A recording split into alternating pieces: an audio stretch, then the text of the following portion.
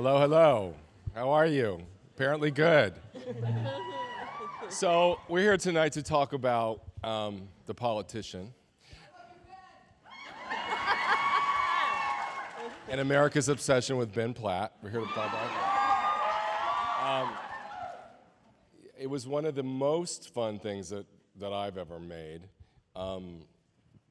largely because I got to work with some old friends and some new friends. And how about this cast? They are so phenomenal.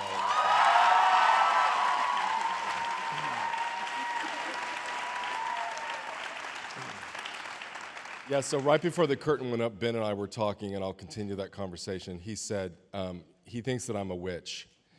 So, Ben, please talk about that. I think it's funny. What a way to begin. I just find, and I don't want to give anything away for our upcoming season, but I find that Ryan and also Brad and Ian, again and again, seem to predict things that are going to be important in the news and in the world and put them in the show long before they are. So that, to not spoil anything in season 2, has happened yet again. So you are a witch. Yeah. Yeah, he's talking specifically. I got a couple of media calls today wanting me to discuss the idea of thruples, which, again, not to spoil anything, and also we had, I think, landed on something really weird and interesting with the college cheating scandal that also is miraculously in the news. So those are the reasons why he says this about me. So And just like your general demeanor, and I wear capes. So Ben, let's start with you. So my story about this show is very specific in that I went to see Dear Evan Hansen on Broadway.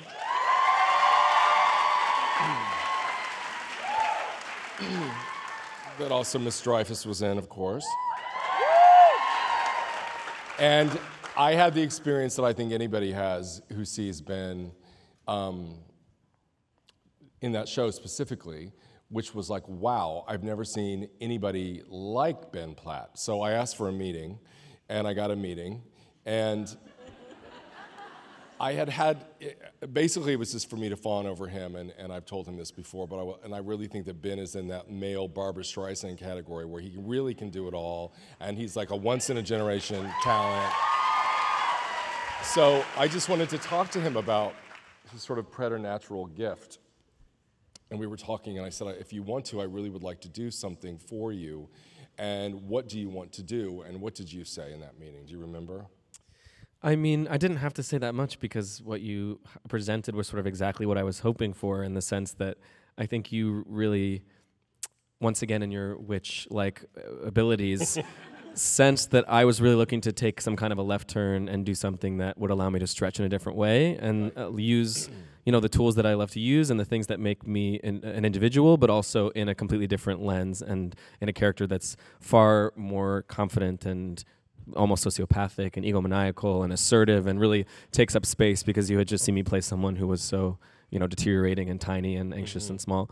And other than that, I just heard, I think once you presented the actual show to me and told me that Gwyneth was going to be my mother and that I was going to be the titular politician, I just sort of, everything else just kind of went numb, and I didn't really hear much else, but it sounded great to me. Yeah, it's an idea that Brad and Ian and I had been talking about, I think, for 3 years, and I had always put it aside because I thought it was going to be so impossible to cast that part until I saw Ben. And I think it's a weird part because it's really, you love him, and yet he's unlikable, and you need a very specific actor to be able to make you empathize and root for him while doing these kind of off-center things.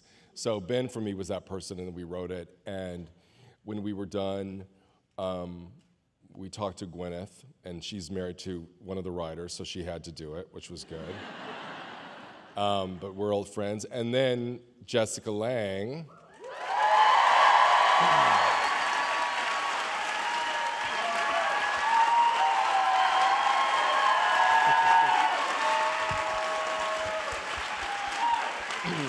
Another national treasure.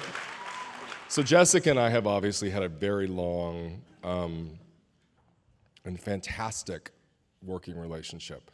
And one of the reasons that I've loved working with Jessica, and I hope that she's loved working with me, is because what I like to say to actors that I love, and I've loved Jessica for a long time, is, quite simply, what do you want to do? What do you want to do that you've never done?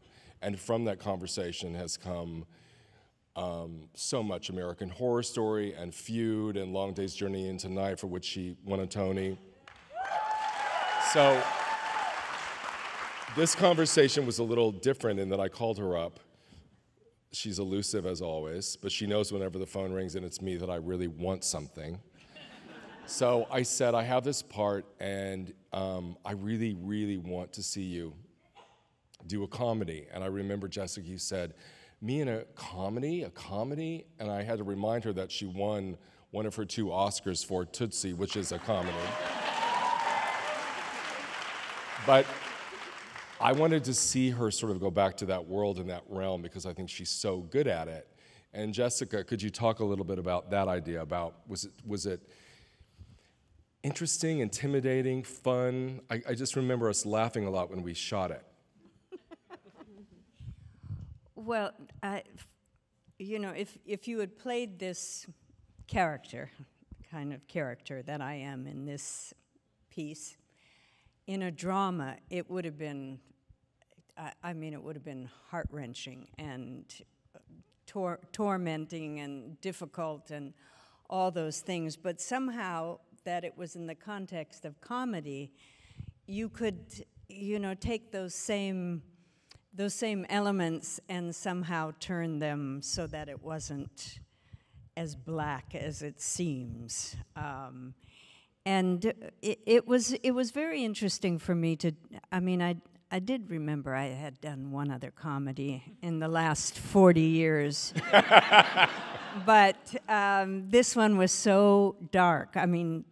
It was very different from the comedy that I'd done, all those many years ago, Tootsie. This one was really dark. My character is very, very monstrous, and and I kind of, that's what appealed to me about it, that it had an edge to it, and I didn't have to play it for comedy. It was just there because I don't know anything about comedy. So it was very interesting, and Ryan is one of the most, when he wants to be, one of the most seductive people you will ever meet. And I always know when the phone rings and I hear, "Hello, lady." "Where are you?" I said, "I'm sitting on the front porch at the cabin." He says, "What are you doing?" I said, "Nothing, absolutely nothing." And then he starts spinning the tale of what this character and this piece is going to be. And he always knows, like, very specific kind of key phrases. Like monologue. Like,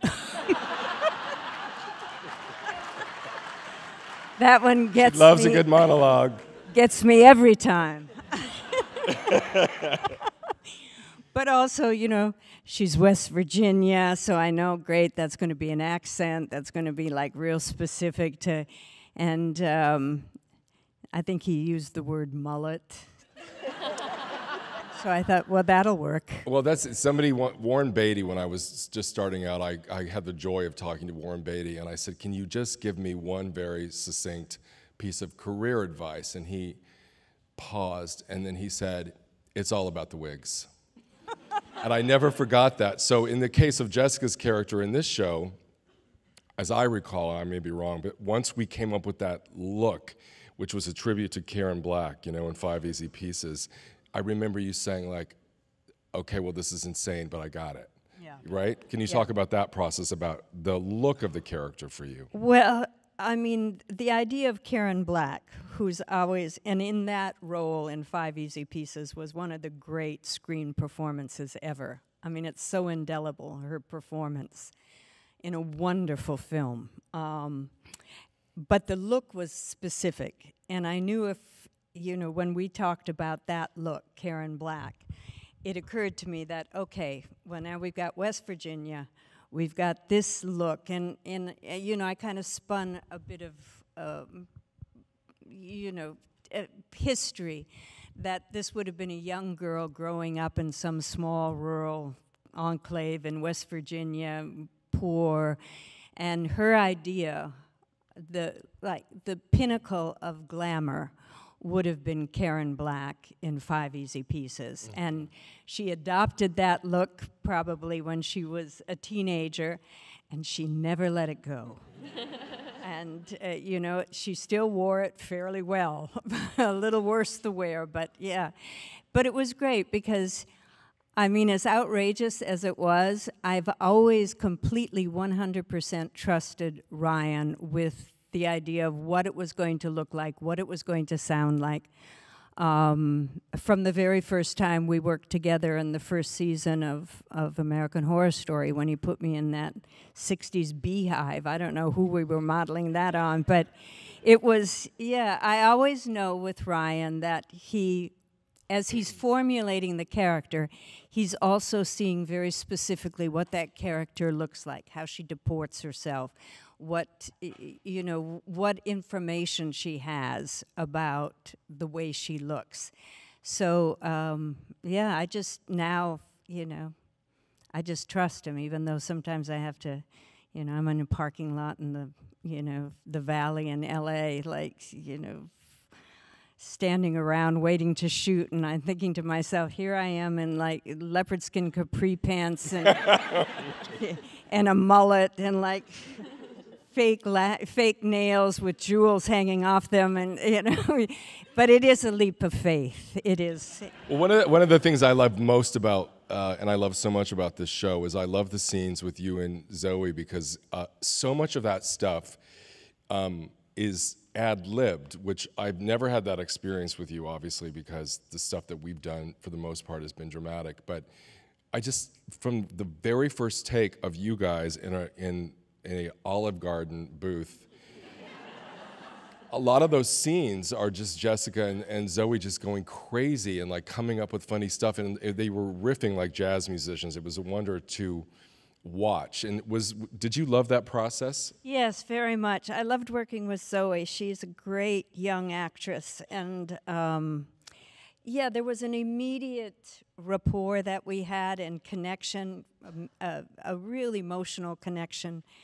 And she found me funny, which was it was, I was just blown away by that. I thought, in fact, she said to me, you are the funniest person I've ever, and I thought, this girl's nuts. But it was great working with her. Yeah. So Lucy, who is, one of the sweetest people you will ever meet. I find it interesting when people talk to me, and I wonder if your experience is the same, where they think of Astrid as sort of a villainous character, or and I never thought she was that. I know. What is your response to that, and how do you feel about that, and what was it like playing her? How was that different from other things that you've done? Yeah, I do feel very defensive of her when people say that, because I think it's very easy to box someone who carries themselves with coldness as just one thing, that they must be the villain of it, or villainous in some way. But I think she was immediately such an interesting character, because she is kind of a contradiction in herself, and she's been handed this formula of her life by her parents, predominantly by her father, and told what to strive for and what to be satisfied with. And you see her, in one sense, following that in a kind of very military way because her father says so, and there's a very interesting dynamic there. But also at the same time kind of unraveling that and starting, especially across this first season, to realize that isn't at all what she conforms to internally. And so I think her coldness was always a form of protection. And as soon as you meet her parents, I think it becomes so understandable. Mm-hmm. And as soon as you see the environment that she is supposed to succeed in some way, or be authentic in some way, you do understand this need to have a barrier. And I think increasingly we feel that way as well. In society now, with this debate on authenticity, with the increase of social media and a kind of another self, So I always found that investigation of her very interesting, and always very defensive of that cold side of her. Mm-hmm. And we start shooting season 2 in a week, which is very exciting. So Lucy, what is your hope for Miss Astrid in season 2? Like, tell me what you'd like to see, and I'll tell you whether you'll get it or not. Okay. Jessica's still on death row, she reminded me backstage. I'm excited to see her fight back a bit more. And Okay, that's happening. check, great. What else? I don't know. I want authentic Astrid to kind of rise to the front rather than this like other self that she has used to protect herself. I want to see that slowly shredding and shedding away. I love bits of season 1 Astrid, and I want that to come through as well. And of course she'll maintain that coldness, I think. Mm-hmm. But yeah, I think the kind of messiness of grappling with who she really is and how she really is. Well, one of my favorite things in the show is in the last episode, and I feel this in my own life, where all of the young people show back up in support of Ben. And this idea now in our culture of just really wanting someone to believe in is such a powerful idea.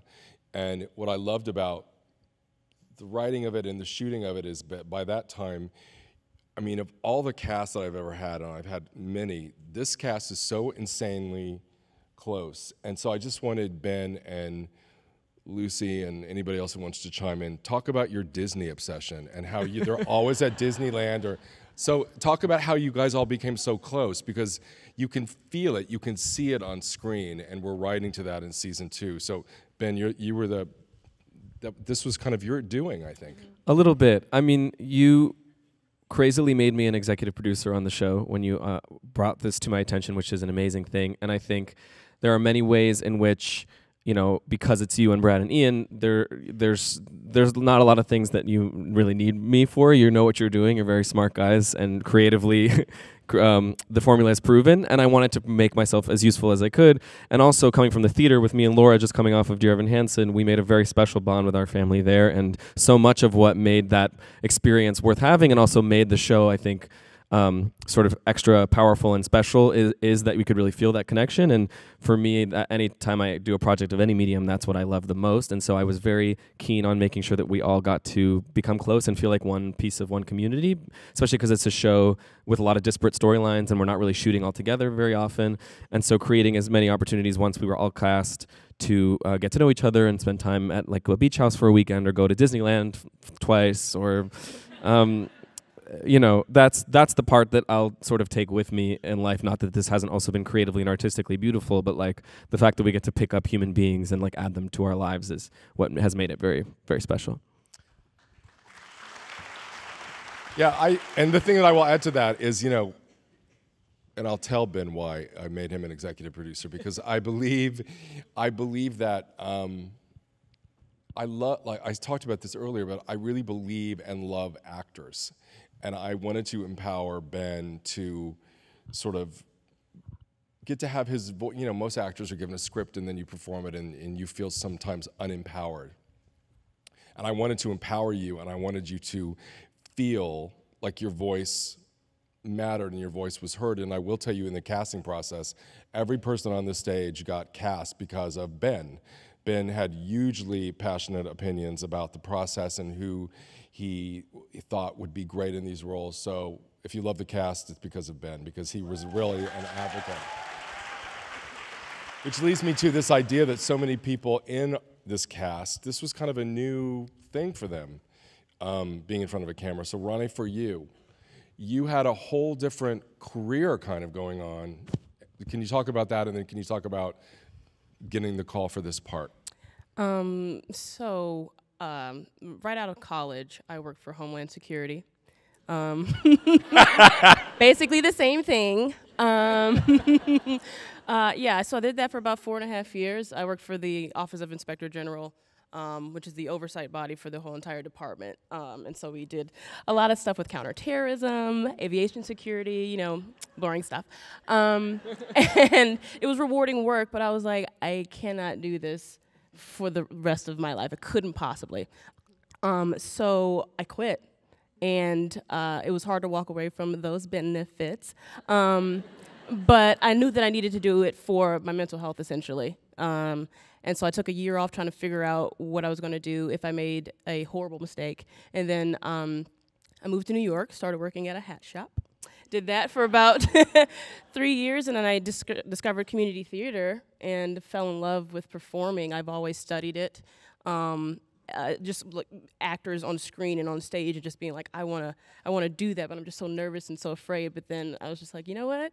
I don't want to, get older and have these regrets of not at least trying. So I did. Got a manager, and you sang a lot, like Darren. You sang with Darren Criss.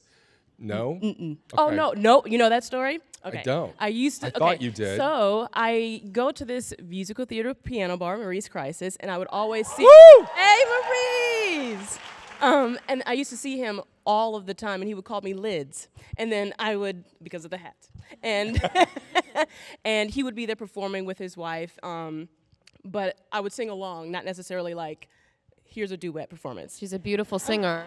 Stop it. But Rahne, by the way, has an insane voice that she didn't tell us about until like 4 months in. Wow. And it was not even her. It was her fiance played us a video at my house of her singing, and I truly had a conniption. I was like, how could you not have told us? Sorry, keep going. It's fine. And then I got the call for the show, and I was just like, wait, it's a Ryan Murphy?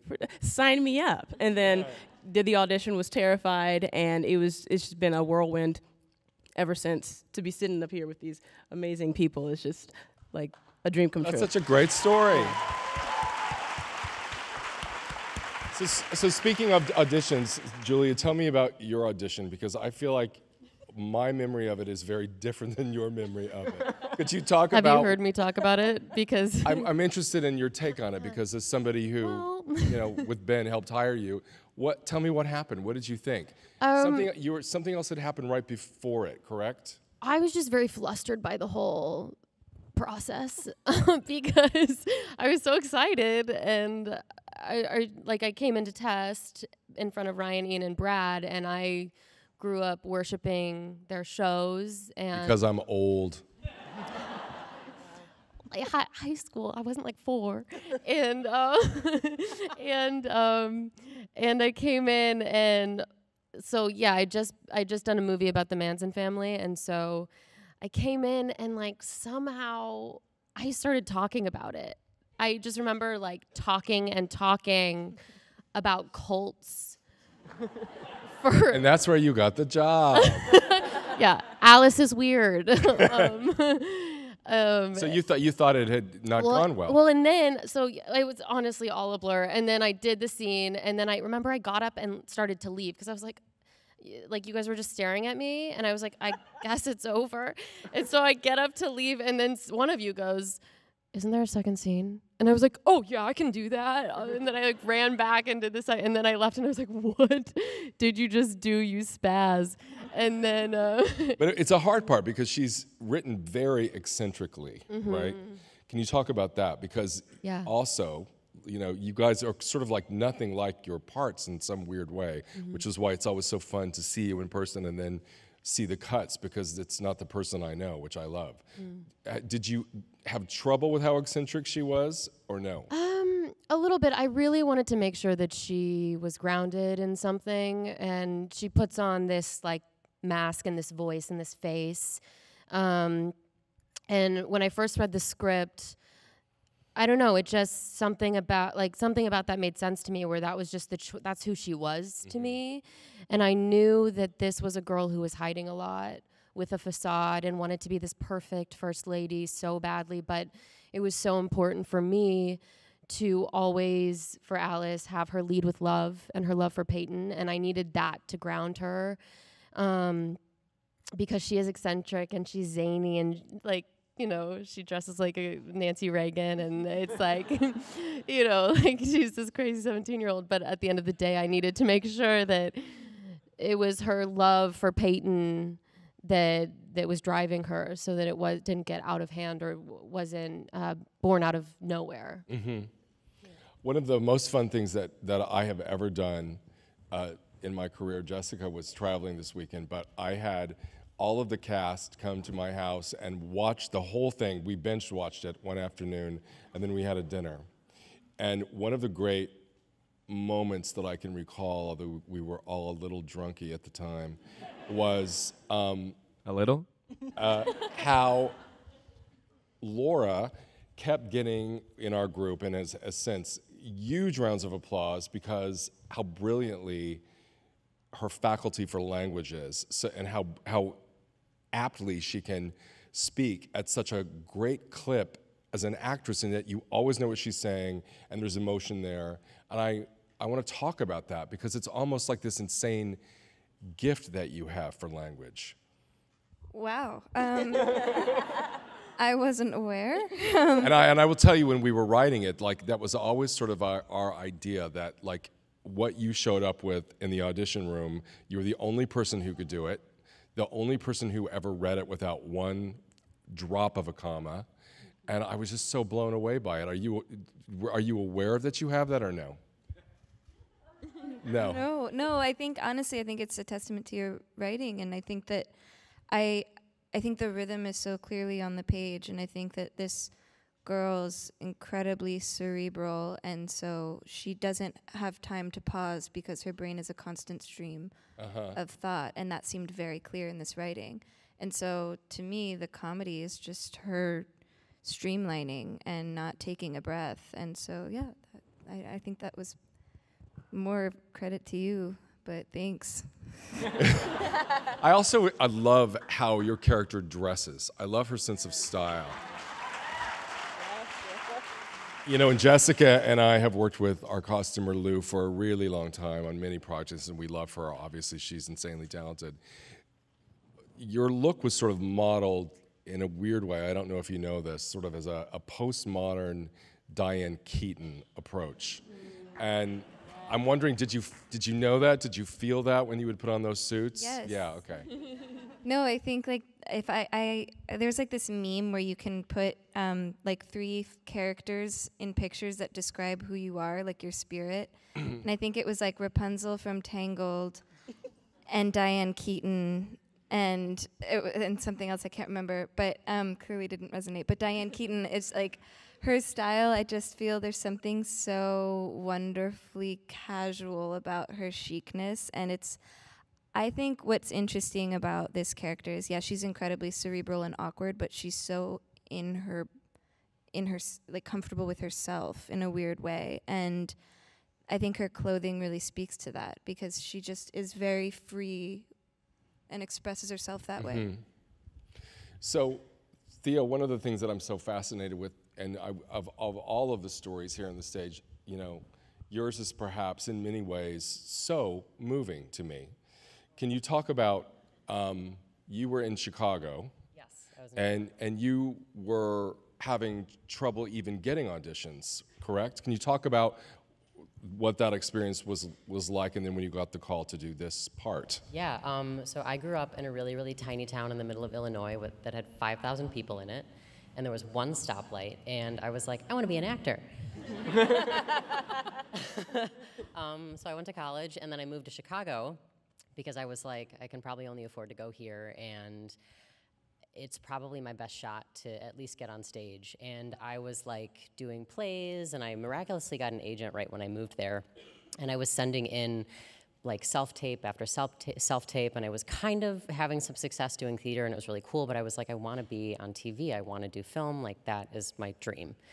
And I was frequently having the issue with like getting all these breakdowns for trans characters, and it was always like, we want somebody who's more masculine, or someone who is not as far as you in your transition. It was just like all of this like BS about like wanting a specific kind of body, and I was like, oh, I don't like that. And then this audition came, this breakdown happened, and I was like, wow, shit. Like, I just get to act. Like, that's really cool. And I was working at a coffee shop. I was like in between jobs, and I was like collecting unemployment, and like all of this stuff was going on, and I was not financially stable, and like everything was a mess. And then I thought that this audition was a total mess, and I guess did?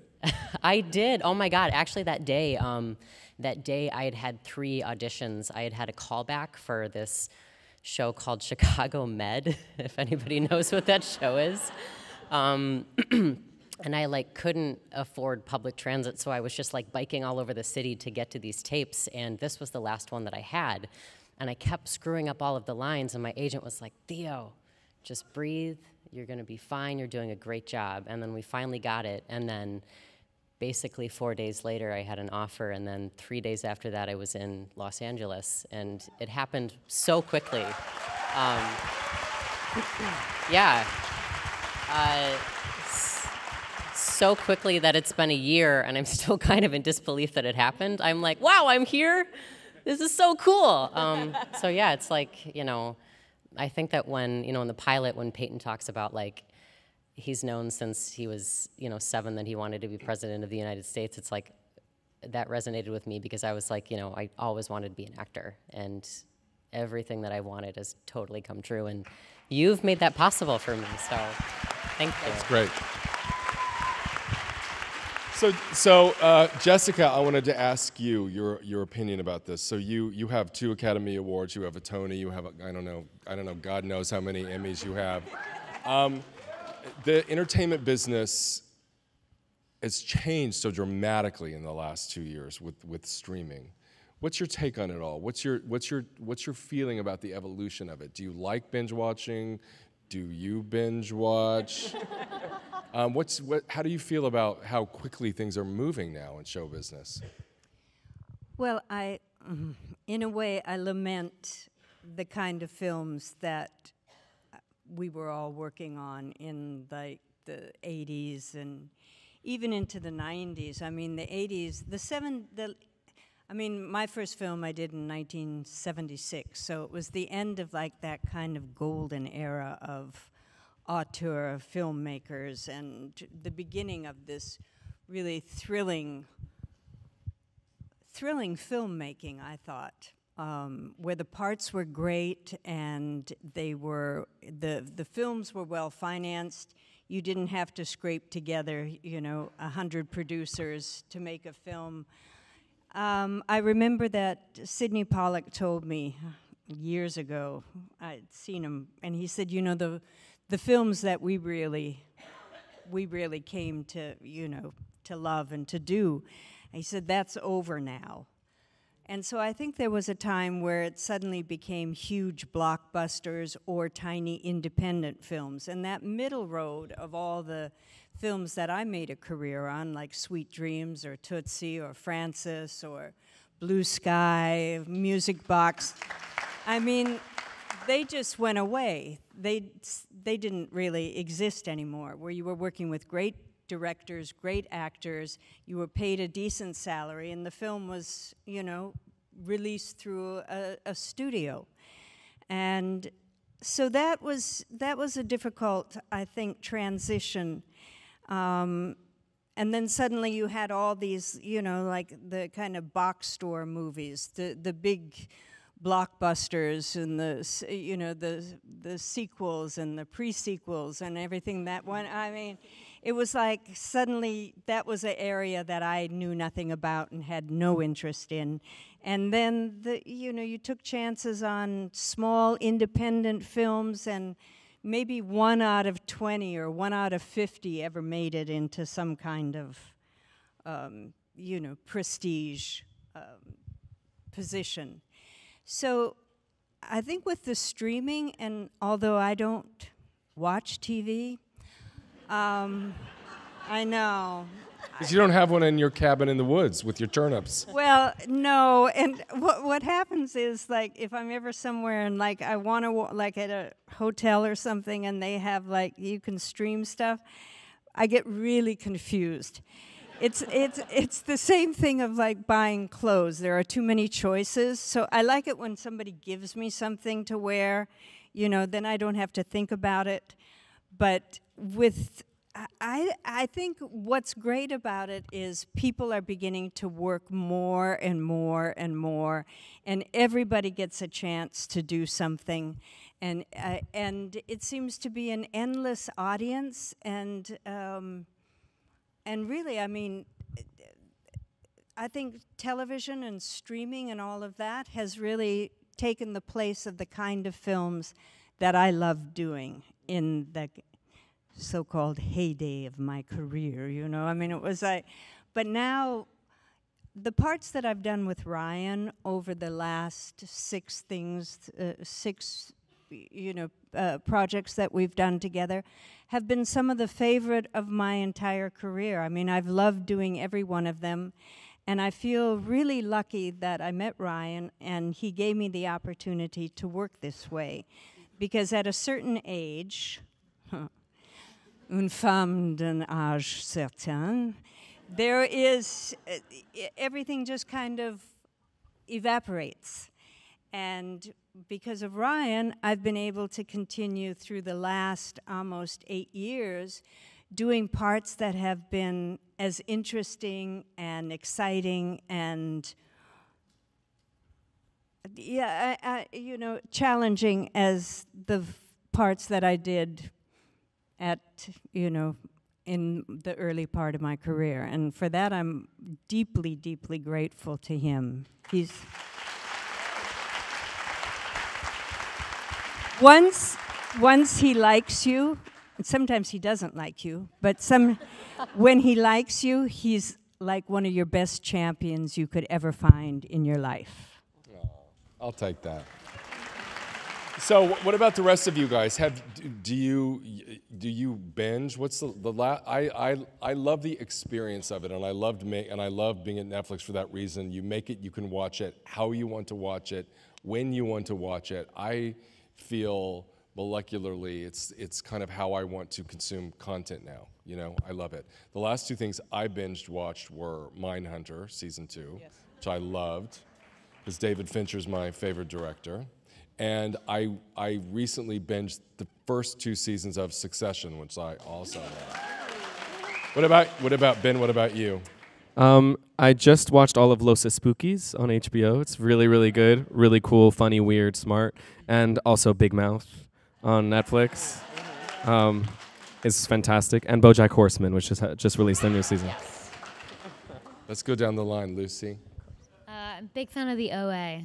Love, yeah, I love that. Every response to every tweet about the politician is save the OA. I love it. I see you. I binged Sex Education. It was hilarious. And recently, like today, I started watching Scandal again. Just pulling that out of my hat there. Most recently, I binged Looking for Alaska. Yeah, and then because it's Halloween and spooky, I just watched every season of Scream. Yeah. It's on Netflix, people. Binged, Queer Eye, but I love like Hallmark Christmas movies. And you do? I love knowing what the story's gonna be before it happens. Like I love it. Like this city girl walking in inappropriately tall heels in the country, starts a new life, meets a small town contractor. So it's meditative. It's incredible, and I love it, and I've been watching, and I have to say, on Netflix, there's a lot of those. And it makes me very happy. I'm halfway through the latest season of BoJack Horseman right now. It's so good. Yeah, it is so good. And I'm watching The Umbrella Academy. I'm pretty late to it, right? I love The Umbrella Academy, and I love the streaming service Shudder. I'm a big horror person, so I'm always like going into Google and being like, what is the scariest movie on all streaming networks? And then I watch it, and then I have nightmares. That's me. So before we get into our questions from the audience, since we start shooting season 2 in a week, I thought I would let the cast, if you guys want to, ask me a question, since I always seem to be the one who's asking the question. So if you have any I won't do a lot of spoilers, but if you have any burning things you want to know Specifically About season 2? about anything, my life, Anything. my loves, Jessica, I'll tell anything, open book. Oh my God, I, this is. I have a question. I'm curious. You tend to hire people who are very unique and interesting people, and also as actors. And I'm curious to know what it is that that attracts you to certain people. That when you choose to work with them. That's a really great question. It's two things really. I sort of divide my life in terms of, and if you look at all the things that I'm working on, I cast from a place of fandom, of like just loving people like Jessica and Ben and you. Like I just had seen your work and I had loved it in Lucy as well. So from a place of, oh, there's something sparkly and fantastic about that person and I want to get closer to that person. So a lot of times it's just wanting my way of getting to hang out with people that I love. But you know, Jessica had meant and continues to have mean so much to me. You know, I can't even tell you how much she has meant to me in my life. So to get the opportunity to call her up out of the blue, and she picked up the phone, and I got to pitch her. The first time I pitched her was Constance in American Horror Story. And if nothing else, I thought, well, she's probably not going to do this, but I will go to my grave getting to tell her how much she meant to me. I kind of felt that way about my meal with Ben. I just got to say, God bless you, and you're amazing, and I'm rooting for you. So it's that thing. The other thing is just, it's a thing that I don't understand, but I think I have a really good picker for, and all of you have it, if you move me, I think you will move the world. So when I'm watching something or I'm sitting in a room, it's just like a spidey sense. It's something that happens, you know? It's a feeling that I get from actors who I love that I feel will translate to something. And I believe when I cast, the more specific you are, the more universal you are. And I like that. And I like this period of my career where, you know, I have that power, I have that freedom to cast who I want to shine that spotlight on people. As we discussed here, sometimes who are struggling, I'm like, I see you, I get you, because I felt like that too when I started out, you know, like Theo, I felt exactly like you did. I'm never gonna get a break, nobody's ever gonna see me, I'm not ever gonna get to do the thing that I love. So I see that sometimes in people and I'm like, oh, that's me. That's a very powerful thing to be able to advocate for, you know? Long answer, sorry. Any other questions? I have a question. Go. Okay, it's 2 parts, but they're quick. Which character in this show do you feel is most like yourself as a human being? Peyton. Okay. And not counting the pilot that you directed beautifully, what's your favorite episode of the show and why, of the first season? That's hard. I wouldn't count the first episode. I think that I look at 7 and 8 as one big episode because we wrote it that way and then we just split it in half. I love so many things about those 2 episodes. I love Jessica's insane monologue, the "if I did do it" monologue, which that was all in one take, by the way. I think that was 5 pages of dialogue that Jessica Lange did in one take. And I love that, and I love the ending. I love the last episode. I love when the group gets back together. I love when you sing Vienna. Yeah, and let's talk about that too. So one of the things about this show that's so interesting is we had no intention of releasing the Politician soundtrack like we did last week. It really only happened because of so many people were writing us, please release these songs. So Ben, what did it feel like when it debuted, like within the hour on iTunes, the #1 slot, and I think stayed there for 4 days or something? 4 days, yeah, #1. It was crazy. It was crazy. I mean, it was just like I'd never been in a position where like I was putting something out that people had already expressed a love for and a desire for. So it was like so much less scary than putting out like original music or putting out our show in the first place that no one had ever seen before. It just felt like a gift going both ways, because it's people who really wanted to listen to this music, and we get to share it, and it's also like happens to be Joni Mitchell, Billy Joel, Stephen Sondheim, like all of these amazing people and wrapped into one, and Zoe Deutsch, and everyone finally gets to hear that Zoe Deutsch can sing beautifully, and it was really exciting. I didn't expect it to be so. I mean, it also just made me excited for how many people are watching the show. It was just cool to see what an audience there is. Any other questions before we do the questions? Has there been anyone that you've worked with that intimidated you?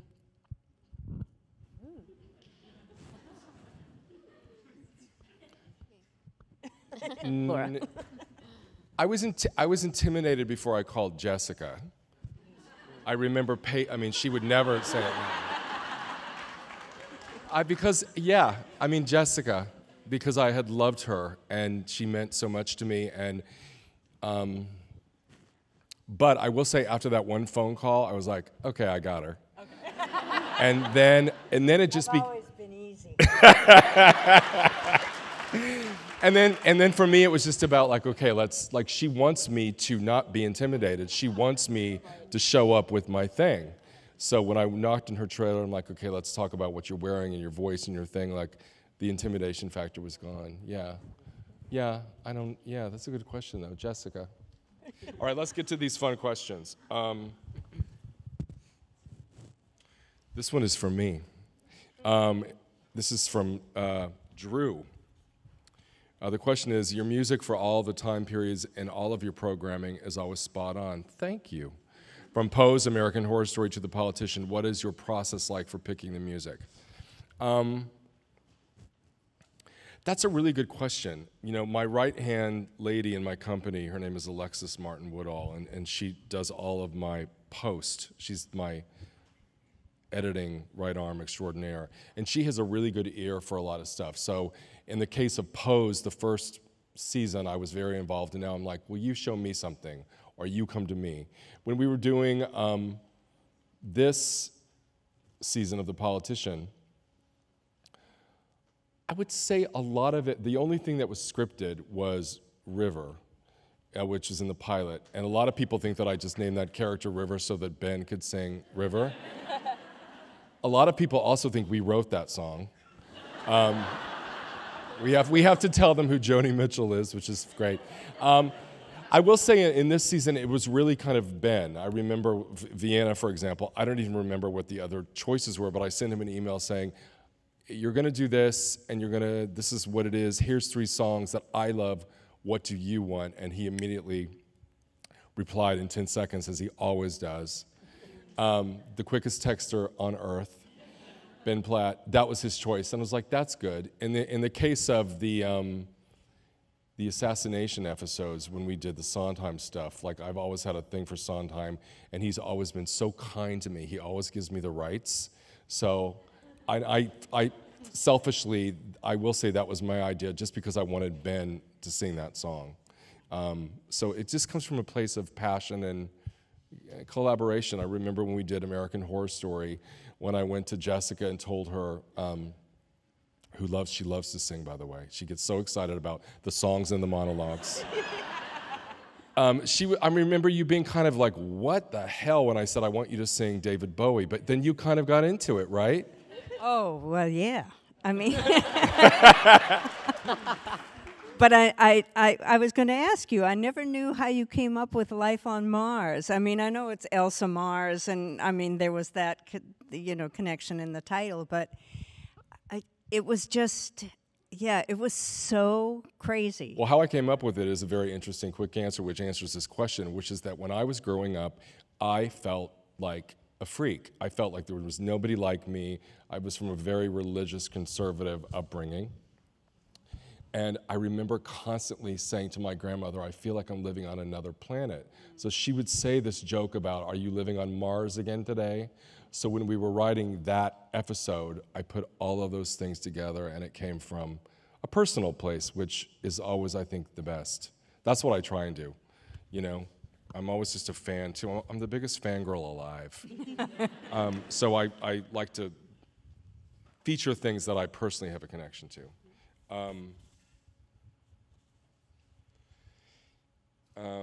This is from Pippa and Eloise, huge fans age 12. Where are you guys? Stand up. Oh, there they are. Hi. Hey.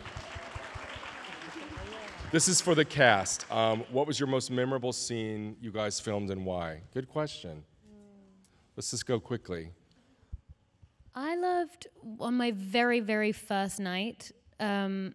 I mean, it wasn't a great scene to start with, but when you're sitting outside covered in blood and Rivers died. But it was my first experience on this set and just acting with Ben for the first time. And it was really hard to kind of stay in that and be in that very hectic scene. And I remember when we would reset, every time we had to reset, I was down the other side of the path, he was back on the stairs, and we would just walk past each other, and you would just knock my hand every time, and we'd be heads down in our own places, but you'd just touch in. And I thought it was the most generous sign of just like, see you, but you do you. It was so beautiful. So that moment. Aww. I never knew that. I got to yell at you a lot. I know. So I guess that was kind of fun. You're gonna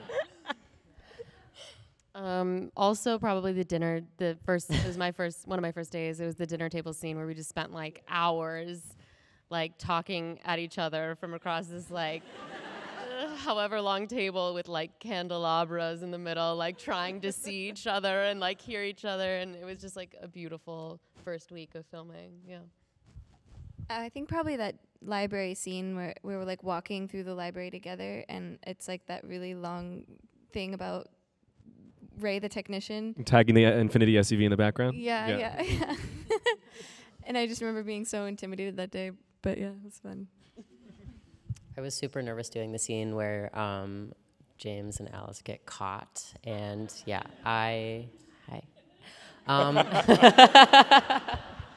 And the little scene that Ben and I do afterwards, for some reason that day, I was like, wow, this actor is like 100% open and just like giving me everything. And it was just, I was like, I went home that day and I was so grateful because I was like, God, like this, it just was a cool day. And Janet Mock directed that episode. Was that the episode Janet Yes, directed? Janet directed that episode. Yeah. Oh my God, Janet. That was a great day. I remember that day. Jessica, what was your favorite scene to shoot?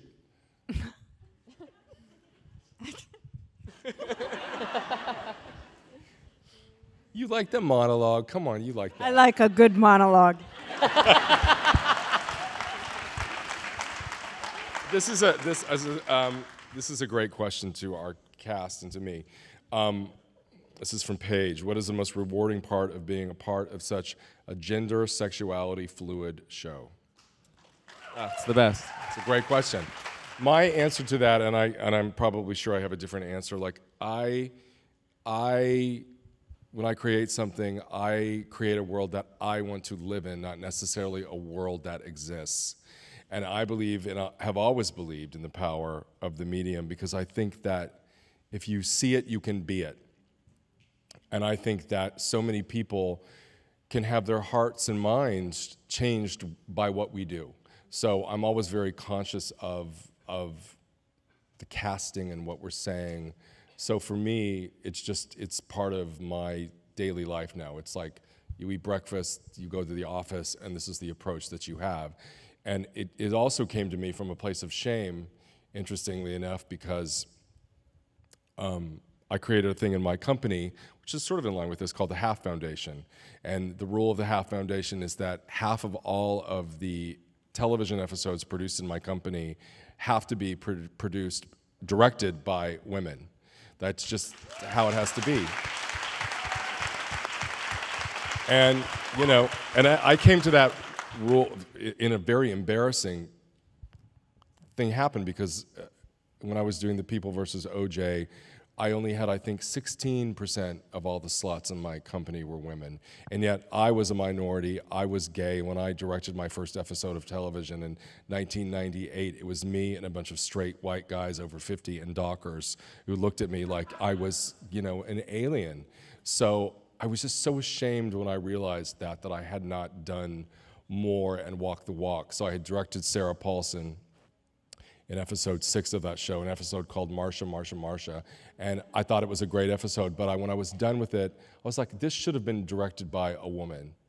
And I called up my boss and I said, I'm changing how we're doing things here in my company, and she immediately said yes. So from that moment in 2016 to now, I think our average in my company is 65% of all the episodes in my company are directed by women.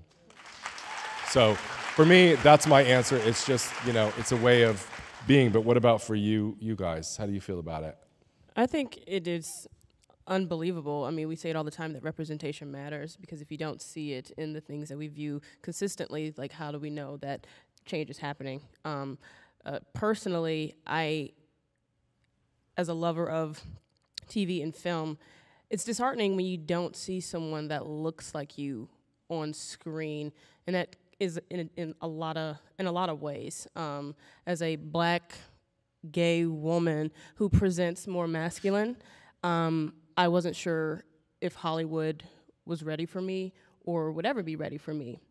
And to have a character that aesthetically I saw myself in was important, and not only in front of the camera, but being able to live in my truth in Hollywood off screen.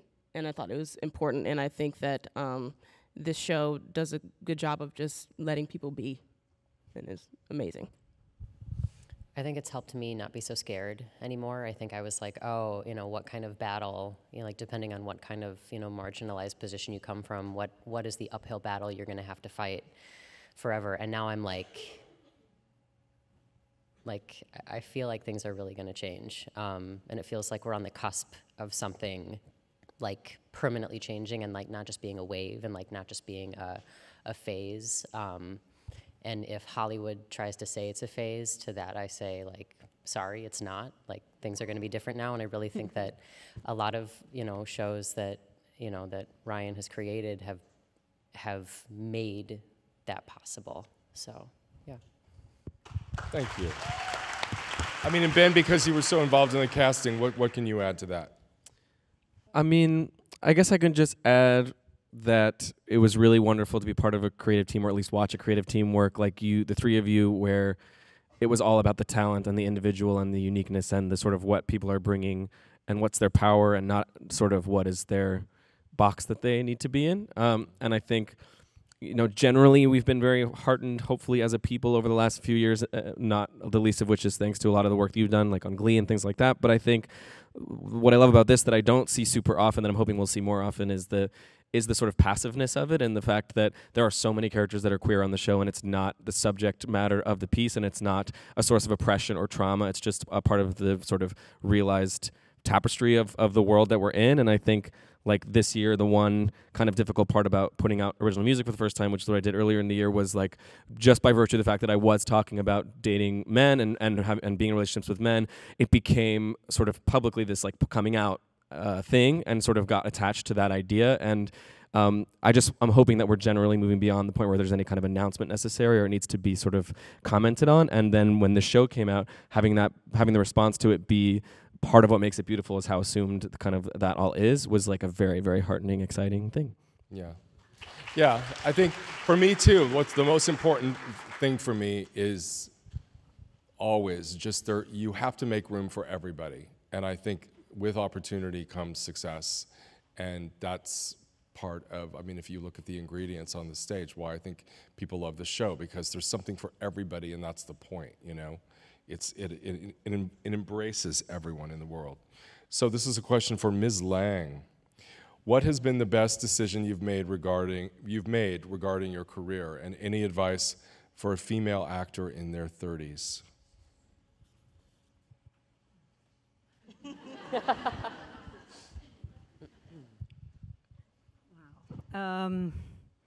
The best decision I've ever made in my career? That's impossible to answer. Let me go to the second part. Advice. The advice. Well, it's the same advice that the great Kim Stanley gave me one time, because you get really caught up in all the press and the publicity and the business and the this and the that and the, you know, acknowledgments and awards. And I remember her saying to me, because she played my mother in Frances, and I mean, if you haven't seen enough of Kim Stanley, you should definitely watch The Goddess, because it's probably the greatest film performance ever given. But she said to me at one point, she said, just remember, the work speaks for itself. And I've always remembered that, because there's so many distractions in this business, and it's, you know, between what we have to do and you know, what's expected, and like I said, you know, the awards, the press, the this and that, really the only thing that ever matters is the work itself. And if what you're doing feels true and means something to you, then all your only obligation, your only responsibility is just to put it out there and let it speak for itself. And I've always felt, you know, that those words, they're what really matter. You know, it's the work itself. It's not all the trappings that come with it. And it has to be about the truth of the work and your intention and your investment. So I think, you know, for a young actor starting out, to just remember that and not get caught up in all the other stuff that goes along with it. Because in the long run, at the end of the day, the only thing that matters is your truth. And all you can do is let the work speak for itself. Well said. This is a question for Ben. Ben, you said in the past you related to Evan Hansen in a way. Did you find yourself relating to Peyton in any way? Sure. I think I'm like a little bit softer probably than Peyton, generally. Not that Peyton doesn't have any softness. I think he's very driven, as Theo was talking about, from a very young age. From when he was 7, he knew very instinctually, innately what he wanted to do, and not necessarily in a way where he needed to give like a practical reason why or what he has in him that makes him want to do that. He just sort of really wanted to do that and felt that instinctually. And I also have felt that about being a performer and being an actor since I was about the same age, 6 or 7, and have been very much one-track minded and have sort of experienced what it means to sacrifice other parts of life, as you do as well, for the work you love and your passion, and for that to stay on that one road, and what you're willing to sort of let go of for that. I would say that I like definitely have a harder time compartmentalizing my emotions than he does. I think they are, if anything, get in the way a lot, and I sort of lean into them, as we all do and as we've been trained to do. So that's probably where we diverge, but definitely we're both very ambitious guys. I think that's true. But ambition now is a dirty word, you know, right? I guess. I mean, well, I think if anything, the show tries to sort of dispel that a little bit. I mean, I think it's a really positive thing. I think particularly, I mean, I'm not the person on this stage to speak on this, but I think particularly when women talk about ambition, it's seen in this really negative way, and I think that's hopefully something that this show and also just society in general is moving beyond as well. But I do think it gets a bad rep. Yeah. This is for the cast, which is this is interesting for you guys to talk about, and me is one of our final questions. This is from Raya. And the question was, how do you navigate so many different landscapes that exist within the show and with the characters? The show bends genre and tone so flawlessly. Thank you, Raya. And I'm curious about how you master that as actors and as a creator. I think that I really got tripped up with that for a while. When we were shooting last year and I was reading all the scripts, I was like, what genre is this? And because it's doing so many things at the same time, and I kept being like, this is new. Like, I don't really see anything like this that's ever been done before, and so I just tried to focus and just make sure that I was in the moment and in the scene every single day, whatever I needed to do to just like not get in my head about that. Proved to be my path to success, and instead of being anxious about it, being excited that we got to do something that was, you know, so many things at the same time. So that helped me. I think trust was a big thing for me. I think knowing, you know, Brad and Ian's and your work. I think that for me it was just really trusting that you had a very strong vision, and if I was not in the same show as everyone else, you would let me know. So I just kind of kept trucking along, and That's good. I like that. Anybody else? Yeah, I mean, I think like Ryan, Ian, and Brad's shows, they all live in a very specific world, and I think like the second I got the script, I read it and I was like, okay, like this is of that universe. And so then taking that, and then you show up to set and you're given these gorgeous costumes and you're like, another piece of the puzzle. And then you show up at a mansion and there's a bear and you're like, okay. And then, you know, and then like what Theo said, you kind of have to just take it one step at a time. You have to like be in the moment, know what your character is doing there, and just focus on that as opposed to the bigger world and the bigger picture, because I didn't know what Lucy or Ronnie or David or they were all doing on other days of filming. So, you know, it's like it's the different pieces of the puzzle, and then they put it together for us. I just thought of something else that I was like, oh, this made me think of another thing. I spent a lot of time last year while we were shooting remembering what it was like when I was a kid, and like how easy it was to just like role play and like imagine. And I really tried to like capture that again and just like always be, I don't know, does that make sense? Just like pure, like uninhibited, like joy and play.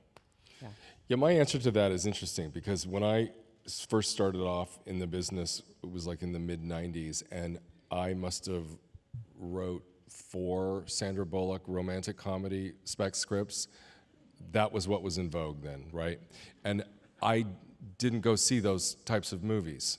That's not what I was interested in. And when I had my first piece of success, it was simply because I had said, okay, I'm just gonna write this for me. That was a thing called Popular. That was very, very specific. And I had a lot of problems. Thank you, Popular OGs. I had a lot of problems with that show because, you know, we ran for 2 seasons and the network kept saying, it's too gay, take it out, it's too gay. And I'm like, I'm really gay, so. But I would get notes like, this cheerleader cannot wear a fur coat. And I would say, why? I want her to.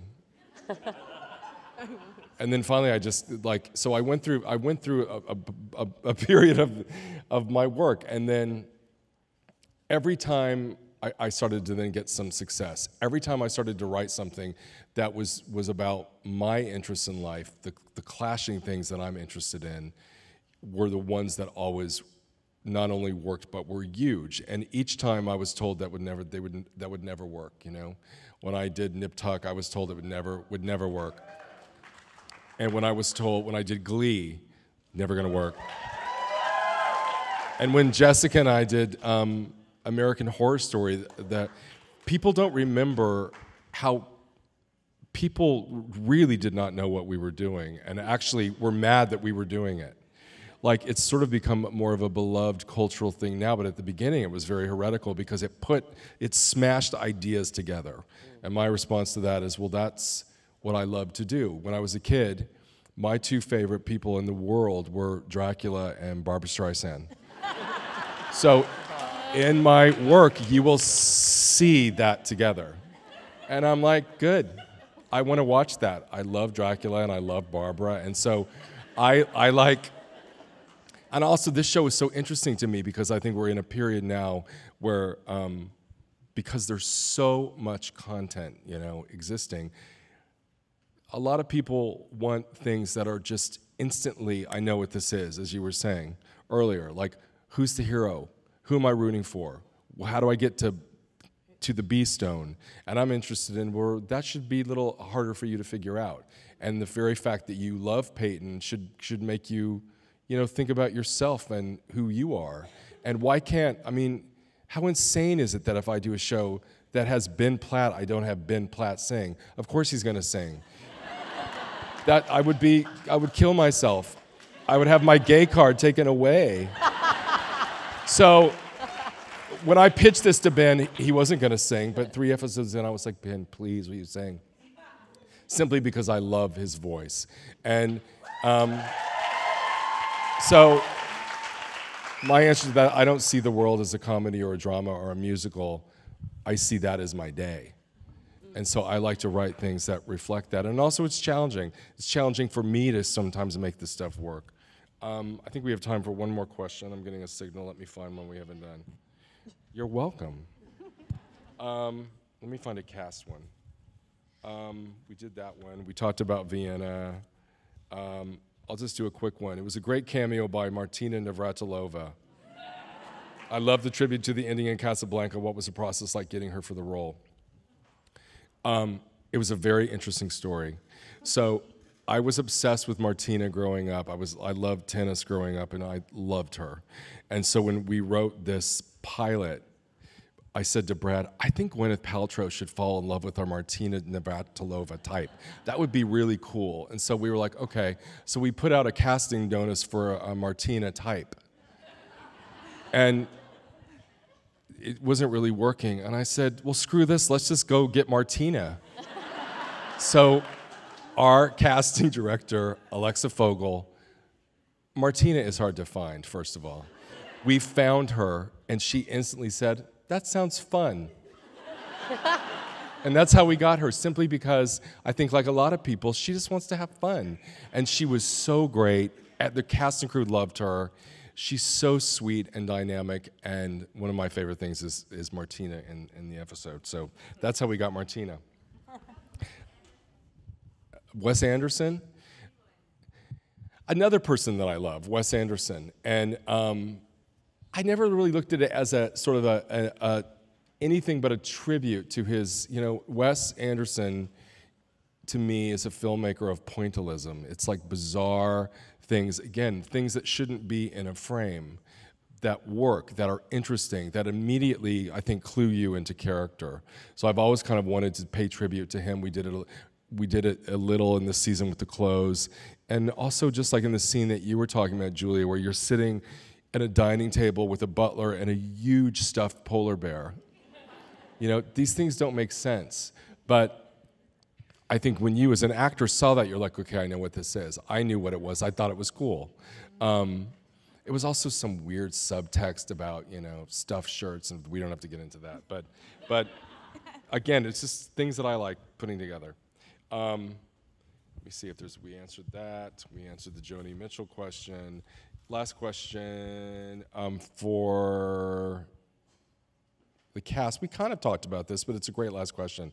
So for all of you guys, was there any improv done by the actors in the scenes? We talked a little bit about Jessica and Zoe, but Ben, you can talk about this. I'll just add on the Jessica front that there was a scene where she makes bologna cups for me and Zoe Deutsch. And Zoe leaves the table to go, powwow with her boyfriend, and I'm left alone with Jessica. And Brad allowed us to play a little bit, and he was like, be snooty, ask if there's gluten in it or something. And I was like, okay, okay. And so the improv was like, excuse me, ma'am, I'm sorry for asking, but like, is there any gluten in the bologna cups? Like, do you know? And she just kept saying over and over again in each take, and I don't know why I found it so funny, but I ruined all the takes to the point where it wasn't in the show because there was no usable version of it. But she just kept saying like, well, let's see, the inside is, that's Velveeta. And and the outside, that's bologna. I just couldn't get beyond it, and I ruined it. But I'm glad you know it now. She was a woman who didn't know the word gluten, so. Yeah, you were like, I don't know what that is, but that's bologna and that's cheese. Anybody else?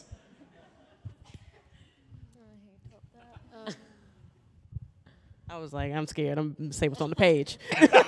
Yeah. I'm going to say it exactly how it is written.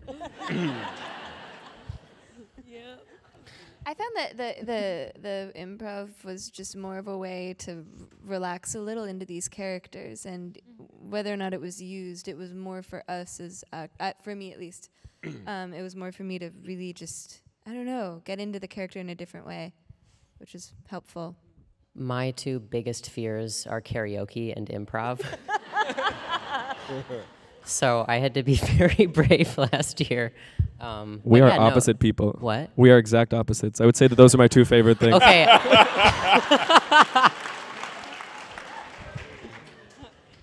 Well, this has been a great evening. I want to thank you guys. I also wanted to tell you that we start, this is a fun little piece of news. We start filming The Politician, like I said, in the next week, and you're not going to have to wait a year for it. We're going to put it out next summer. So, which I think is going to be interesting to have this show with Bet and Judith talking about what we're shooting before the election. So it's going to be food for thought. So thank you all very much for coming.